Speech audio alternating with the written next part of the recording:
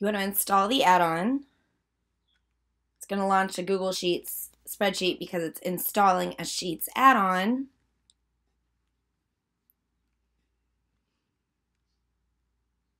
And you will need to authorize it. Click Advanced. Click Unsafe. It's safe. I coded it myself.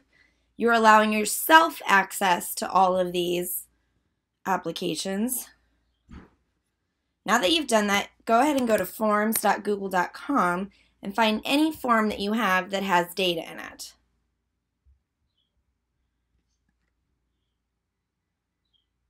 Click on the Responses tab. Click on the spreadsheet icon.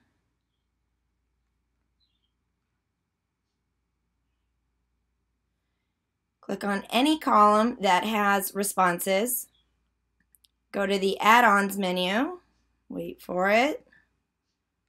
And we are looking for Column to Slides. Send to Slides.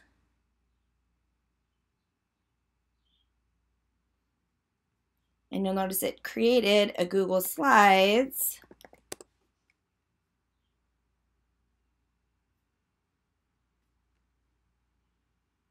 Oops, did it out of the timestamps. Why did it do that?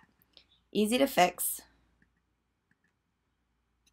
Because I just need to click on the column, Add-ons, Column to Slides, Send to Slides. It'll just make a new one.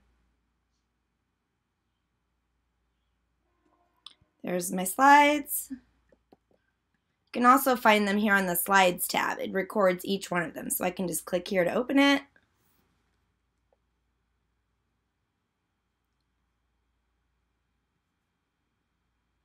Now I have a Google Slides with each response on its own slide.